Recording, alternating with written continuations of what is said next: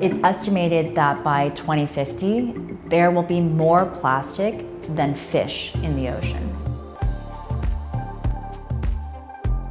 I'm Mimi Wu, and I'm co-founder and CEO of Myanmar Recycles.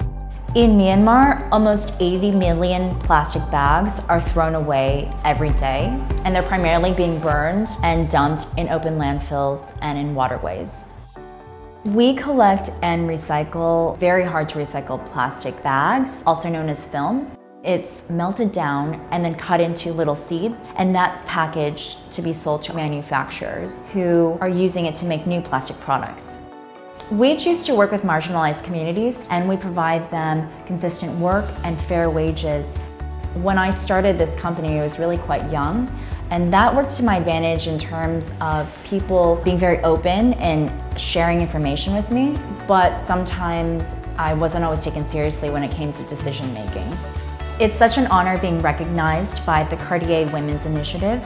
It accelerates potential collaboration opportunities and knowledge sharing with other impact-driven pioneers. We have collected more than 1,770 tons of plastic, and we've recycled more than 800 tons of plastic. But no matter the size of impact that we're making, what's really important is that we're showing it's possible.